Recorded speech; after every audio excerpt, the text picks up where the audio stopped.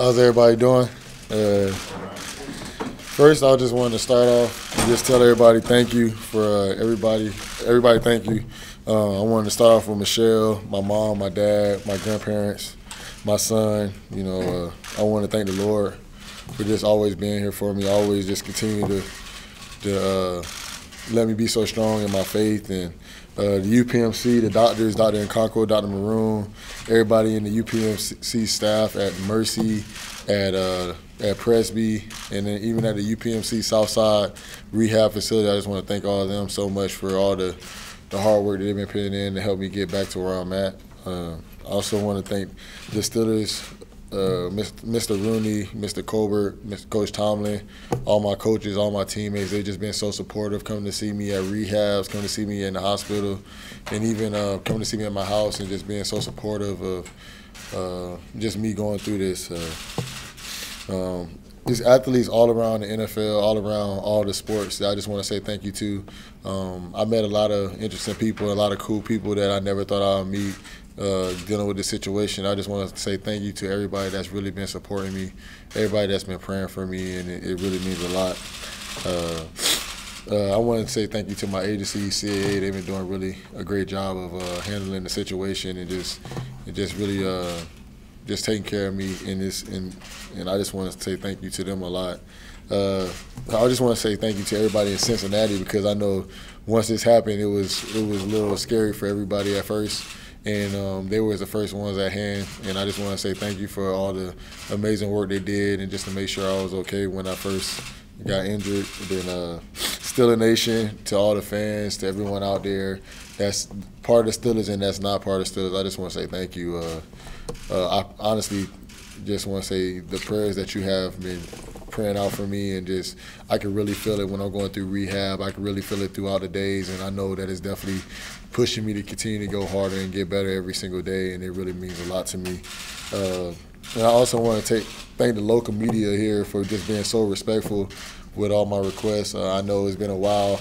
I really haven't talked to the media, and this is my first time. I just want to say thank you guys so much for just being respectful of my time and just giving me the time to just take it in and now being able to talk about everything. So I just wanted to start off and just saying it's been a long process. It's been a challenge, but I'm just really just pushing it every single day. I'm constantly just getting better, and I'm feeling so much better from the moment I got hurt to now. And I know it's going to be a long journey, but I'm just constantly working my tail off, constantly trying to get better, and just trusting the Lord, and just continually believe and believe in myself. Looking forward to my rehab, and every day is just getting so much better. But I just like I'm saying, just thank you, and my rehab's just been going so great. Every day is honestly, I feel like I'm constantly getting better, and I just wanted to start off with that, and I just wanted to ask you guys, open you guys to questions if you have any. So. Ryan, do you expect to return to play again? Yeah, my dream is to come back and play football again. I've been working my tail off every single day, so I have that in my back of my mind every single time I go to rehab. And, I just try to stay positive every single day, so I'm just trying to do everything I can to get back. Have the doctors given you any kind of a timetable of prognosis? What are they telling you? Honestly, right now I'm not like a doctor, but honestly, they just telling me just every day, just take it one day at a time. And the further we get along in rehab, the better they can give me answers. But right now, they just said just take it day by day, and they feel like I'm doing a lot better than they expected. Have you surprised yourself at all, Ryan, with what you've been able to accomplish in your recovery? I'm not gonna say I was surprised myself. At first, I feel like I'm doing a lot better than I expected to at first. But I'm definitely just thankful and just trusting the Lord and just thanking everybody, because I honestly feel one of the biggest things to me is just all the support that I've been getting from everybody else allows me to even push even harder. So I'm not really surprised about where I'm at, but I'm just thankful because I know it's a different situation that most people have to deal with. Ryan, why has it been so important to you to stay here, to do your rehab here, as opposed to going to your family in Florida? Honestly, I feel like it's important to stay here because it makes me feel like I'm still myself, feel like I'm still at home. You know, a lot of people, they like to go places or try to just stay as comfortable as possible, but I honestly felt like being here made it more comfortable for me. Just being able to see my teammates practice, seeing them play, being able to be at a facility, being able to study film, learn about the whole ins and outs of the student organization. If I was at home, a lot of my teammates wouldn't be able to come visit me as much. And then I don't feel like I will be able to see the people that I see on a regular basis as much. And I feel like a lot of times to get better at what you want to get better at, sometimes you can't always be comfortable. You've hit a lot of physical milestones since December. What's sort of the next one you're looking forward to hitting? That's a good question. One of the things that I'm looking forward to doing is I just want to be able to start walking a little bit more by myself without using a cane. And if that's camp, I'm happy for it. If it's the regular season, I'll be happy for it. But honestly, I'm just constantly just trying to take it one day at a time. And I know at the end of the day, I have a final goal and I have the little steps ahead of it. But my next step is pretty much just being able to start walking by myself without any support of a cane or holding somebody's hand or anything like that. Ryan, what you mentioned before about watching film, being around practice, in those interactions that you've had with guys like Bostic and Matakevich and even some of the safeties that are playing your position, are you kind of taking on a mentorship role to a degree? What's your communication been with those guys who are largely going to be playing your position when you get there? One of the things I just tell those guys, because at the end of the day, I don't want to just pressure myself on people. I always tell them, hey, man, if you ever need any knowledge from me or you ever need anything from me, I'm one call away. You just ask me whatever you want. To me, I always felt like you always can make yourself better or the team better by giving everybody all that you have. And that's what I try to do for those guys. They ask me any questions, I'm open to helping them. But but yeah, like that's pretty much what I'm doing. How are they doing? I feel like they're doing a really good job. To me personally, I feel like a lot of guys are still trying to catch on, and you know, we have some younger guys, but like with Tyler and the older guys, I feel like they're doing good also. And from the moment Tyler was a rookie till now, me and him had a really good relationship. So when it came to asking questions, he knew before he could ask me questions. So I know he probably didn't feel any different now. Ryan, do you have a goal during the season? Will you have a defined goal during the season? Right now, I'm just taking it one day at a time, and the coaching staff and Mr. Rooney, they're going to let me know as the season comes along. But right now, we haven't just decided exactly what I'm going to do. Are you getting a feel for whether you like scouting or coaching? Honestly, I'm just really taking it all in.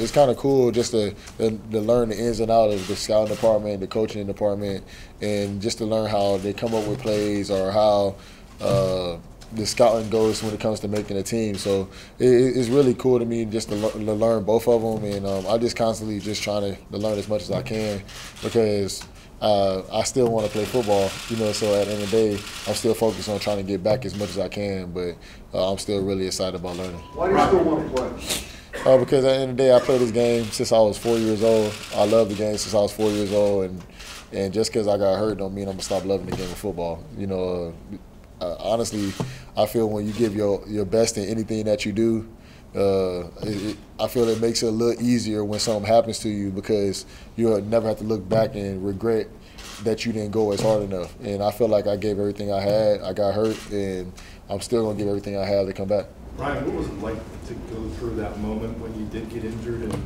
how scary was that? How much did you worry that? How long did it take, if ever, to come to this moment where you are right now? I'm not gonna lie, you know, the moment I got hurt, it might have been a little scary, but I just trusted the Lord. I just asked Him to continue to watch over my life. I know that the Lord always has a bigger purpose, and I knew He was gonna make sure that everything was taken care of, everything was gonna be okay. But I'm not gonna lie, it was a little scary at the moment because I got hurt. But I understand that football is a dangerous game. I understand that things can happen, and I just accepted it at the moment, and I know that sometimes you have some obstacles that you're going to have to overcome. And I accepted what happened to me, and I just kept pushing forward, and I'm just going to try to win out of it. Everyone feared the worst. Did you in your mind, like, have some sense of peace that you would walk again? See, I think with me, the problem that I have is that I always think the best case scenario instead of the worst case scenario. You know, so you know, a lot of people, they probably told me, man, you shouldn't do this, you shouldn't do that. But from the moment I got hurt, I was like, hey, Lord, just continue to watch over me. Hey, you know what your plan is. I hope I can play the game of football again. And when I got hurt, that's the only thing I was talking to the doctors about. I wasn't saying, man, I might not be able to walk again. I was like, hey, will I be able to play the next season? And they was like, hey, man, we might have to make you wait another season, but hey, as long as you keep working your tail off, we just take it one day at a time, and we'll just see where it goes from there. Ryan, returning to the game, isn't there a fear of having this injury again that may be even worse? Me personally, I don't really have a fear of it. I think everybody, when they're playing any type of sport, you got to first get out there and get it going, or start moving, or have your first hit, and then you calm back down and you get back to yourself. And I think that's just all it is to me. Once I get back out there and start playing again with guys, I just have to probably play a little safer. You know, I just got to pick my head up or something. But other than that, I'm honestly, I'm fine with whatever outcome comes with it. And I'm just trusting the Lord. And I feel like if He gives me the opportunity to play again, I'm going to go out there and give everything I had. Ryan, your teammates, Kevin Colbert, everybody always talks about your spirit. Have there ever even been any bad days? I'm gonna be a liar if I would say there hasn't been any bad days. I feel everybody has some rough days, but I promise you, if it's 100 days, probably 95 of them are good days, and 5 of them, I'm not going to say 5. 3 of them are like neutral days, and the 2 of them are bad. You know, I try to stay as positive as possible. You know, at the end of the day, you always have some negativity that's try to seek in, but I always felt from the moment I was younger, if you have a positive mindset, no matter what you're doing, as long as you're trying to do the best you can, most likely the best outcome is going to come your way, and especially if you're working your tail off. So, and that's the way I feel about this situation. So I know, like, sometimes you'll have a bad day, or you might be a little sore, you know, or something might seek in, but then, you know, you just rest on it. That's one of the days you just chill in the house by yourself, play the video game a little longer than you want to, and then get back to the next day, and you right back to normal. So, Ryan, when you have something like this happen, you learn to appreciate things a little bit more. Can you describe for us what it was like to take your very first steps, and then also what it was like to walk out and announce the selection of the NFL draft? Oh yeah, it's crazy because you definitely appreciate everything a lot more now.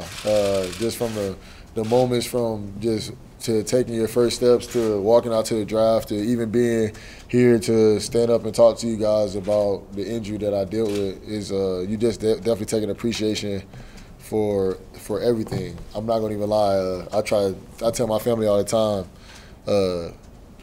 when like I see the ramps for like the wheelchair accessible areas.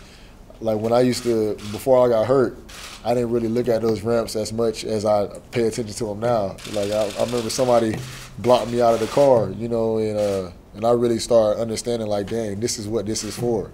And I couldn't get in my wheelchair at first, and just you really appreciate everything, little thing like that. And before you just living your life, and you don't feel like you're not appreciating it. It's just something that you're constantly living by. And I honestly just appreciate every moment that I'm in. Like when I was in rehab, the first few steps I took, I'm not gonna even lie, me and my family were crying. Sometimes I look back in my videos and I still cry, but it's all tears of joy because at the end of the day, I've read some articles, I've seen some type of things, and you know, people always think in the worst case scenario, and just to know you go back and see where you came from and where people thought you would be to where you are now and where I plan on being, it really makes me appreciate every moment, every single step I take, every time I'm here with these guys. You know, every time somebody comes talk to me, I try to just keep a positive mindset because you just have to appreciate every single moment that you're in, because a lot of times we take things for granted that you might not even think you take for granted. Ryan, what is you thanked everyone for the support, but can you talk about the appearances that you made, like, you know, with the terrible towel at the Penguins game and when you were at the draft, which you just talked about? Did the attention and the support from those crowds and to give you motivation, did it help feed you a little bit? I think those things definitely help feed me. You know, the first game coming back with the terrible towel, it really meant so much to me just being there, because at the end of the day, I've been with this team from the moment I got drafted, and and Pittsburgh had my back from the moment I got drafted. They might get mad at me when I drop a pick every now and then, but at the end of the day, they had my back from the moment I got drafted. So just to know I went back out there, and just to see how happy everybody seemed, how loud the stadium got, how it just seemed how that many people supported me, it really made me feel like, hey, man, everybody has my back. Like when I was in Mercy, I was getting letters, and I have so much letters and so many gifts from people that I can't even read them all, and I'm just so thankful because it just let me know that this many people are praying for me. I had a elementary school, literally the whole elementary school, every single kid wrote me a get well soon letter. And that's over 500 kids, and it's just a box, and I just really, all that feeds to make me want to do better. So like when I go to Penguins games, when I go to Cavalier games, when I go to the Steeler games, when people are cheering, and it just makes me feel like, hey, I'm back to myself, and it allows me to make me feel like, hey, I'm getting better, or hey, I'm feeling more normal. And I know a lot of times when people get hurt, or a lot of times when people get in certain situations, they try to get into a cave and try to like, dang, I'm hurt. But a lot of times I notice when I'm hurt or when I'm dealing with something, when I'm actually trying to be myself, be back normal, it makes me actually feel better. It makes me want to do more, because I don't want to just sit here in my house all day when I know I can still be getting out and still having a good time. So 3 more questions. Ryan, what is your day-to-day routine of working out, scouting, and working with the team? Right now I'm not really doing as much scouting since we just drafted people. So, but before I would probably get in around 7 a.m. We'd come in, watch films with the scouts, and then after that I'll probably do half with the scouts and then half with the coaching staff when they're like breaking down the film from the old season, and then figuring out stuff that we're gonna do for the new season, and then I'll be here, work out for about 2 hours. And then right now we're practicing, so I'll watch practice. But before, when we weren't practicing, I would go to the training facility, and I'll be there from about 2 to 4. And then after that, I'll go home and then rest for about an hour. And then my trainer, he comes over and helps me also do some extra stuff that I might do at home like I would do before the season. But I feel like that actually helps me build my body back up more also. So, and then I'll probably try to go to bed at 10 o'clock, but Fortnite keep you up a little longer. So, Ryan, you mentioned playing safer when you come back. When you see the rule change the league has made when it comes to hits, what are your thoughts on those changes heading in? Honestly, I've been playing football since I was 4, so like some of the hits I did or some of the same hits I had when I was 10 years old. So it's kind of hard when they're trying to tell you like to avoid hitting a certain way, because at the end of the day, a lot of people that's been playing this game have playing since they were probably before they can really speak full sentences, and honestly, it's a little hard, but you're just gonna have to start playing the way that they want you to play. Start tackling more with your shoulders, I guess, and just try to completely avoid people upper half. At the end of the day, it's kind of hard if somebody is coming at you a certain way, but you just gotta play the way they want you to. Final question here, guys. Ryan, what does your son understand, and what do you tell him? Since he's 4, it's kind of, he's not even 4, he's 3. So since it's kind of hard for him to understand, but I know that he understands that Daddy's hurt, and that he constantly wants to like see me get better. Like sometimes, like when I was in a wheelchair, he'll be trying to push me in my wheelchair, or like if I drop a cane, he'll help me pick my cane up. But it's kind of cool because you understand that he sees that I'm getting better, because sometimes he'll be like, hey, Daddy, come on, walk, or Daddy, come do this, or Daddy, come do that. And before, when I was hurt a little bit more, you could tell that he wouldn't ask me to do some of the stuff that he's asked me to do now. So just to know that he sees I'm doing a lot better, just to know that I am getting a lot better, it really means a lot for me and him, because the fact that I've been getting a lot better allows me to play with him more, allows me to just do more activities with him when I wasn't able to do that 3 months ago. So it really means a lot, and I can definitely tell he's learned a lot more than he did. All right, thank you very much. Appreciate it.